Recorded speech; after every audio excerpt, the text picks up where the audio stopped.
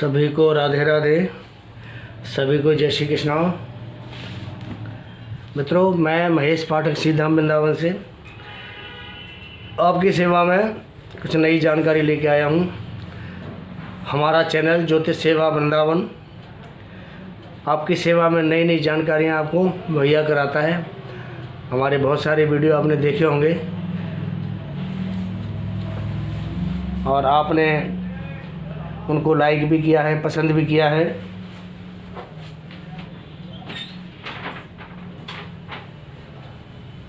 हमारा जो ये चैनल है आपको नई नई जानकारी देने के लिए है और मैं आपको आज वही नई जानकारी देने के लिए फिर हाजिर हुआ हूँ। मित्रों, हमारा जो चैनल है इसका नाम है ज्योतिष सेवा वृंदावन। पहले इसका नाम ज्योतिष सेवा आपके द्वार था, अब इसका नाम ज्योतिष सेवा वृंदावन के नाम से भी नया चैनल हमने शुरू किया है। कुछ लोगों की ऐसी फरमाइश थी कि आपका ये नाम थोड़ा सूटेबल नहीं है, इसलिए हमने ये ज्योतिष सेवा वृंदावन के नाम से चैनल बना दिया है। अब इसका नया नाम ज्योतिष सेवा वृंदावन, ज्योतिष सेवा वृंदावन, ज्योतिष सेवा वृंदावन। मित्रों, हमारे इस चैनल को आप लाइक करें, शेयर करें और सब्सक्राइब करें, आपकी बहुत बहुत मेहरबानी होगी। तो आज हम आपको बताने वाले हैं कि कारक ग्रह क्या होते हैं और उनका किस भाव से किस तरह उनका विचार किया जाता है। अस्त ग्रह क्या होता है और कितने डिग्री के ऊपर जाके वो अस्त होता है। मैं महेश पाठक सीधाम वृंदावन से। तो मित्रों, सबसे पहले हम कारक ग्रह के ऊपर विचार करते हैं कि कारक ग्रह क्या होते हैं, कौन से भाव से इसका विचार किया जाता है। अगर लगन में 1 नंबर है और उसमें अगर सूर्य बैठा हुआ है तो सूर्य उस भाव का कारक होता है। 1 नंबर मेष राशि को ये प्रदर्शित करता है कि ये मेष राशि है। तो मेष राशि में और प्रथम भाव में अगर सूर्य है तो वो उच्च का माना जाएगा और उस भाव का सूर्य कारक होता है।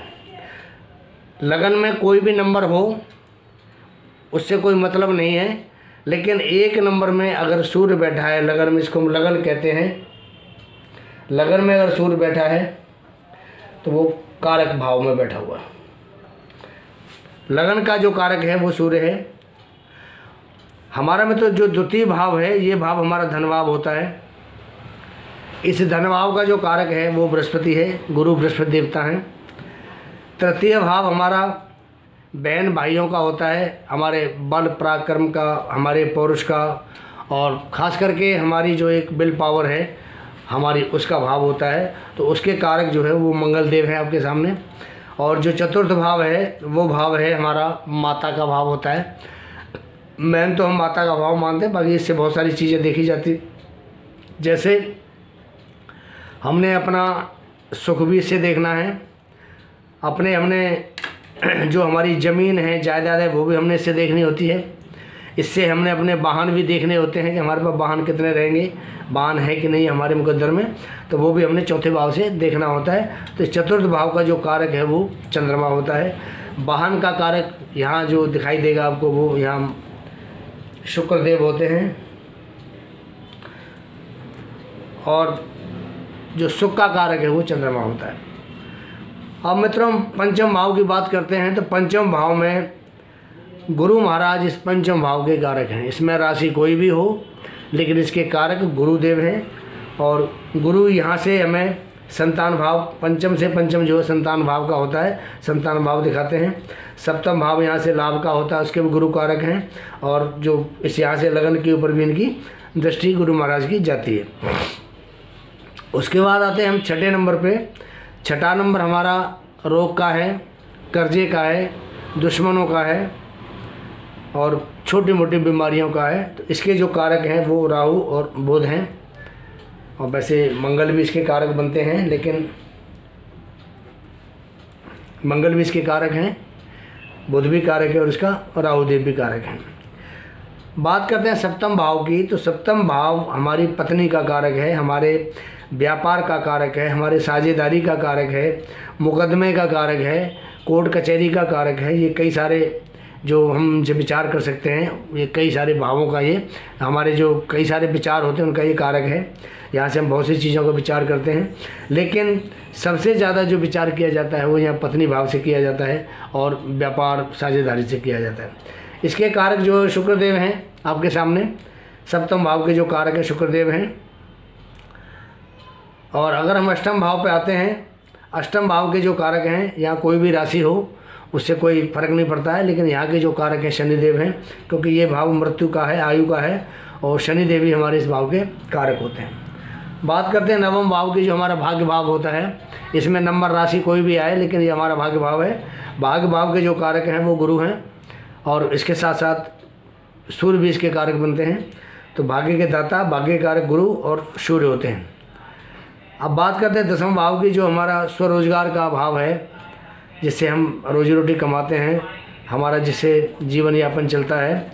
उस भाव के जो कारक हैं दसम भाव के गुरु हैं और साथ में सूर्य हैं। हालांकि यहाँ नंबर कोई भी हो, नंबर से हमें फ़र्क नहीं पड़ता है। हम तो सिर्फ आज कारक भाव की बात करेंगे। दसम भाव का जो कारक है वो गुरु और सूर्य होते हैं। शनि को भी कारक मानते हैं इसमें, लेकिन शनि का कारक भाव कम होता है, गुरु का और सूर्य का बहुत ज़्यादा इसमें रोल होता है। अगर हम 11वें भाव की बात करते हैं तो 11वां भाव हमारा लाभ का भाव है, आय का भाव है। इसके भी कारक हमारे गुरु महाराज हैं, गुरु बृहस्पति देवता इसके कारक हैं। और हम 12वें भाव की बात करते हैं, जो हमारा भाव होता है खर्चे का, और हमारे जो व्यय भाव बोलते हैं इसको व्यय भाव है। इसके भी कारक हमारे शनिदेव होते हैं, व्यय भाव के भी ये शनिदेव कारक है। तो मित्रों, मैंने आपको बताया कि हमारे जो भाव हैं, भाव का कौन कौन कारक है। प्रथम भाव का कारक सूर्य है, द्वितीय का गुरु है, तृतीय का मंगल है, चतुर्थ का चंद्र है, पंचम का गुरु, छठे भाव का जो कारक है मंगल है, सप्तम भाव का शुक्र है, अष्टम का शनि है, नवम भाव का कारक गुरु और सूर्य हैं, दसम का गुरु सूर्य हैं, 11वें भाव के कारक गुरु हैं, और 12वें भाव के कारक शनिदेव हैं। अब मैं आपको बताता हूँ कि अस्त ग्रह क्या होता है। देखिए, ये सारे जो ग्रह हैं, चंद्र, मंगल, बुध, गुरु, शुक्र, शनि, ये सूर्य के चारों तरफ घूमते हैं। ये सूर्य के चारों तरफ उसकी परिक्रमा लगाते हैं। जब परिक्रमा लगाते हैं तो ये सूर्य के पास भी पहुंचते हैं। जब पास पहुंचते हैं तो वो कितने डिग्री तक ये ग्रह अस्त हो जाएंगे, वो मैं आपको अभी इस चार्ट से बता रहा हूँ। आप ये देखेंगे कि सूर्य के निकट आने पर कितने डिग्री या कालांश पर जो ग्रह हैं वो अस्त होते हैं। अगर हम चंद्रमा की बात करते हैं तो चंद्रमा जैसे ही 12 डिग्री तक आते हैं, वो सूर्य के साथ में ये अस्त हो जाते हैं चंद्र, और 12 डिग्री के बाद फिर नॉर्मल उनका प्रभाव होता है। अगर सूर्य के साथ में मंगल आता है गोचर में, और मंगल अगर 17 डिग्री तक का होता है तो वो भी सूर्य के साथ बैठ के अस्त हो जाता है। उसके बाद वो नॉर्मल हो जाता है 17 डिग्री के बाद। अगर बुधदेव सूर्य के साथ आते हैं तो 13 डिग्री तक ये अस्त माने जाएंगे, और 13 डिग्री के बाद नॉर्मल हो जाते हैं। अगर बाई द वे गोचर में बुध बकरी चल रहा है तो बकरी जो ग्रह है वो 12 डिग्री तक अस्त होगा, और 12 डिग्री के बाद वो नॉर्मल हो जाता है। इस प्रकार हमारे गुरु बृहस्पति देवता हैं, और ये सूर्य के साथ आते हैं तो 11 डिग्री पर ये अस्त हो जाते हैं, और 11 डिग्री के बाद में ये बिल्कुल एकदम नॉर्मल हो जाते हैं, इनको कोई भी दोष नहीं लगता है।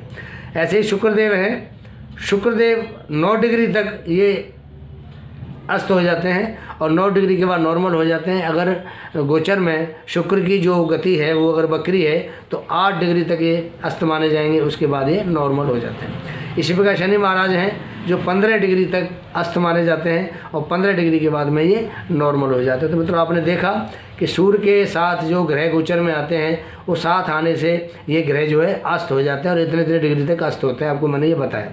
अब आपको मैं ये बताता हूँ कि अस्त ग्रह हमें नुकसान क्या करता है।